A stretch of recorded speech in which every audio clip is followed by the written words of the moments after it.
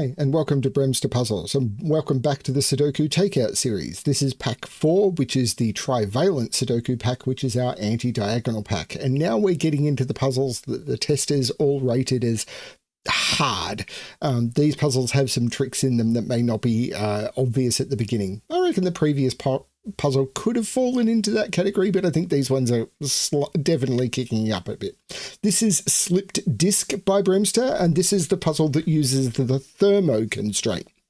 And again, I really hope you're enjoying these ones. I'm looking forward to seeing the comments when these puzzles finally come out. So, of course, there'll be a link below to where you can try this puzzle yourself, as well as to the entire pack where you can download it. But let's have a look at the rules. So what we have is normal Sudoku rules apply. So in every box, in every row, and in every column, the digits 1 to 9 must be placed without repetition. We have the anti-diagonal, which means along these main diagonals, each of them may only contain 3 distinct digits. So on each of these, 3 different digits only may be placed on the diagonals. That's the rules. And thermo, so digits on grey thermometers must increase from the bulb to the tip. So this digit must be higher than this digit must be higher than this digit must be higher than this, and this digit must be higher than this. They must always increase as they go up. Not a lot of given digits, not a lot of long thermos, or not very long thermos. So they're the rules of the puzzle. One of the things I do want to call out is this pack is being provided. I mean, it's provided on YouTube videos, and watching the video is always a support. We provide these packs as a pay what you want through my Ko-fi page. If you wish to support, then we think a couple of bucks for 12 puzzles is very, very nice value. 0 is perfectly fine.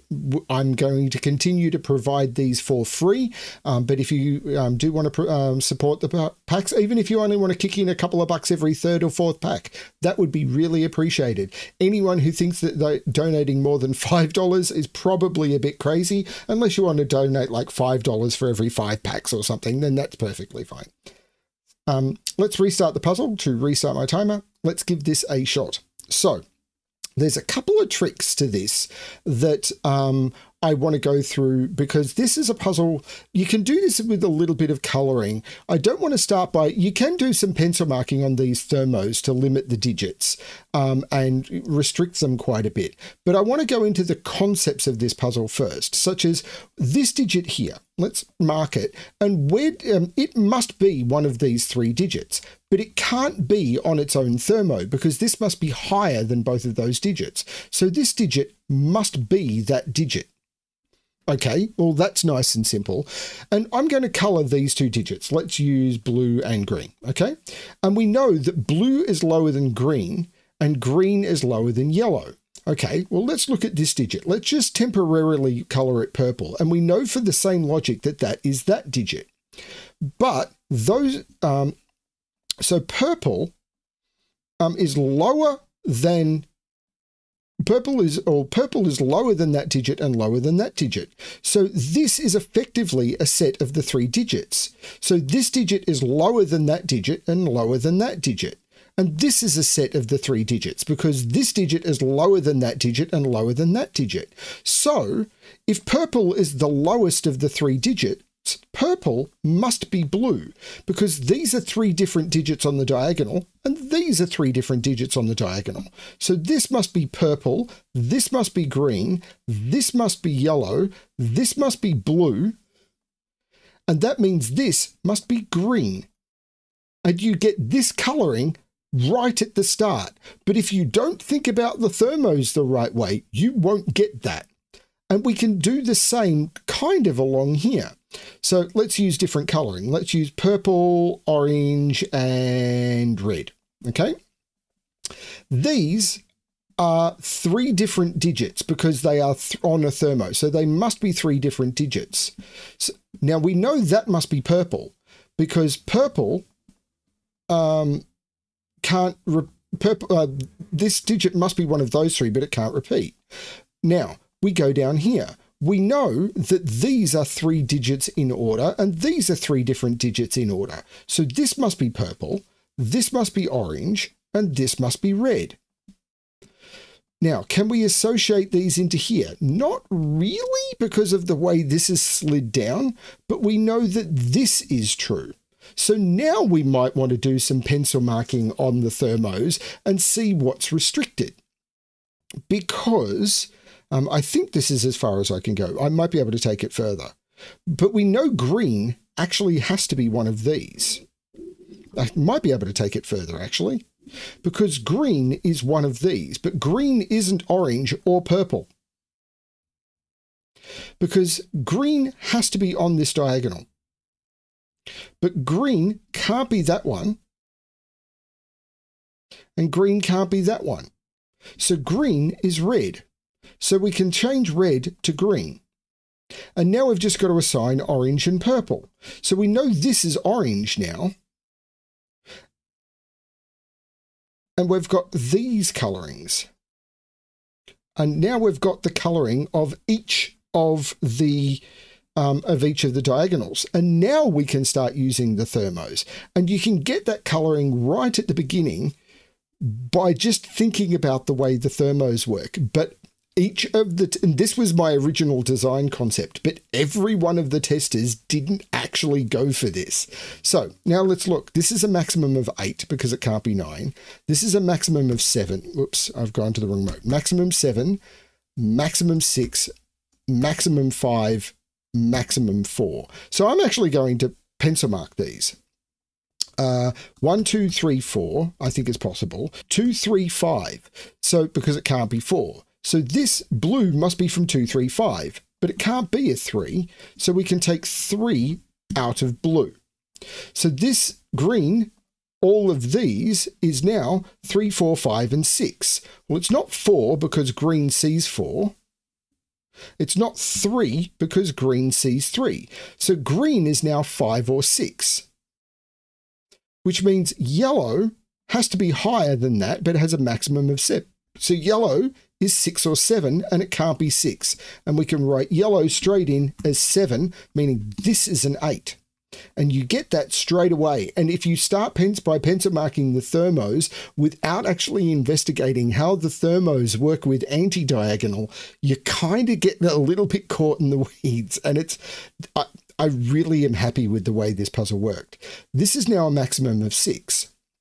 So this is a maximum of 5, maximum 4, maximum 3. So 1, 2, 3, 2, 3, 4, 3, 4, 5.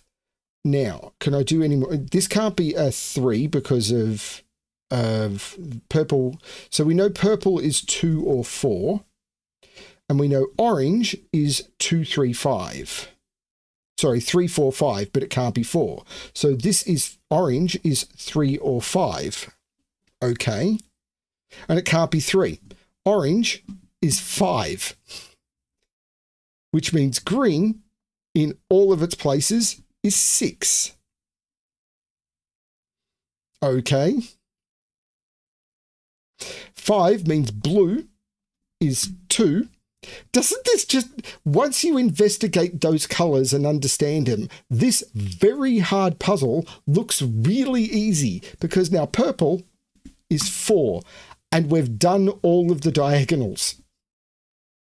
But if you don't start playing with those diagonals first, this puzzle gets diabolically hard. And from this point, I think this puzzle is easy. But every single tester that tried this one had their brain melted by the concept.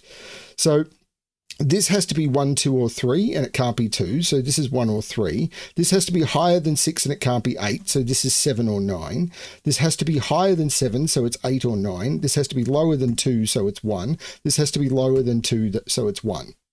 This has to be higher than 6, so it's 7 or 8, because it can't be 9. That's basically the constraints done, and now we play with Sudoku. 1 can't be in any of those. This becomes a 1. I hope that you find that break-in as interesting as I did. So 1, 2, 3 is in one of those two. 4, 5, 6. These are 3, 8, and 9. Well, the 8 goes there, and this becomes a 3, 9 pair. And the 3 here resolves that as the 9, and that is the 3, taking 3 out of there. 1 and 1 takes 1 out of all of those, so that becomes the 1. The 1 looks down, making that the 3.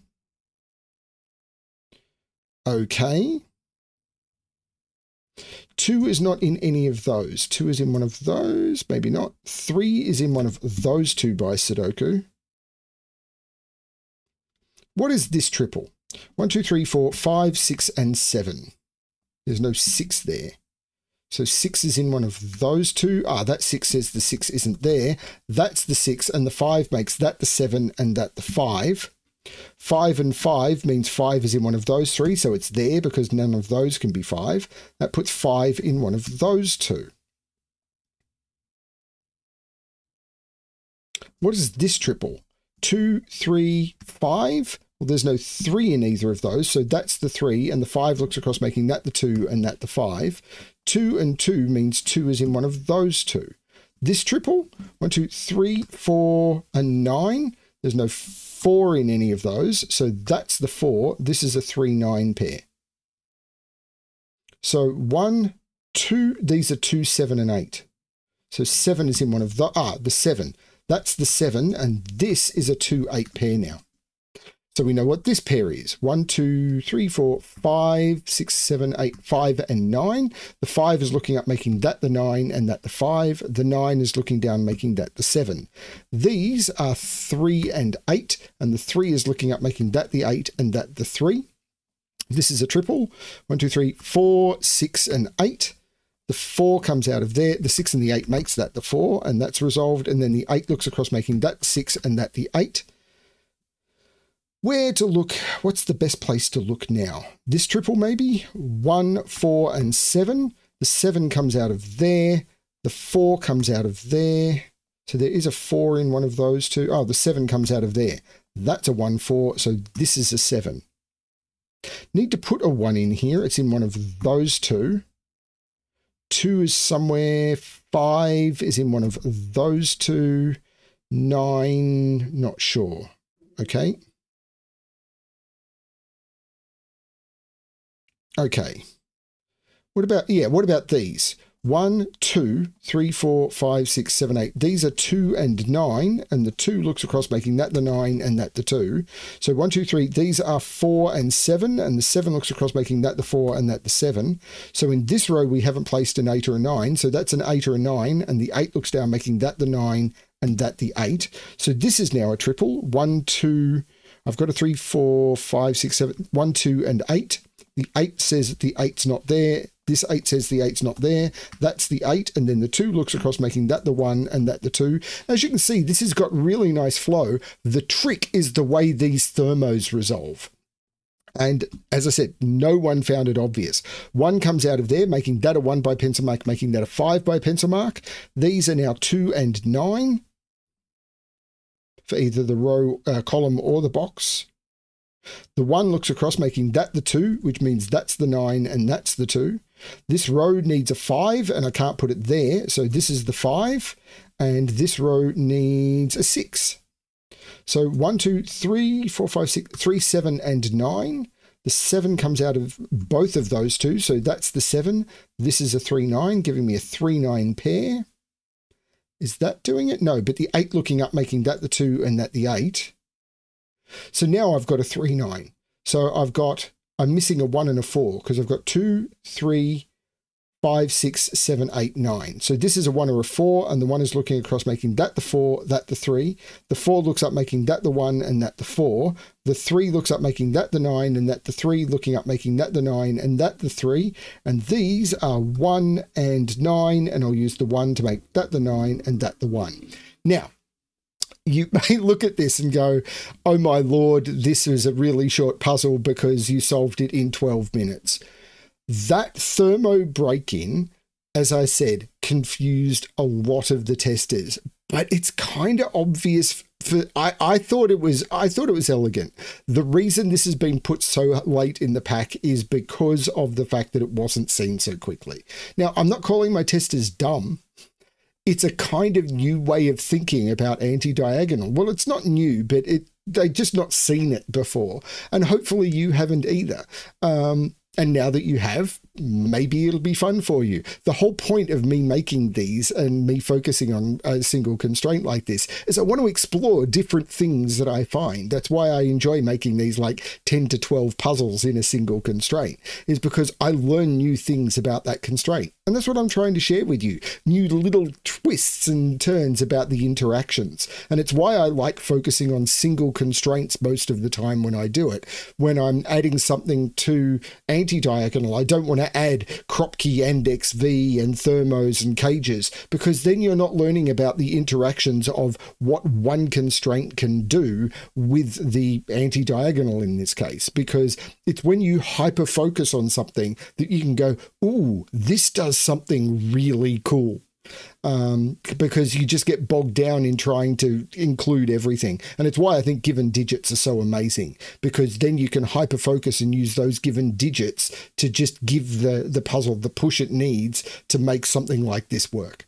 Because this is all about those thermos and the way they bounce off those anti-diagonals.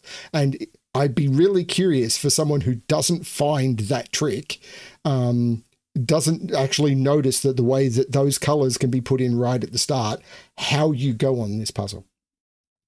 Thanks everyone for watching. I really hope you're enjoying the series. And as always, good luck with your solving.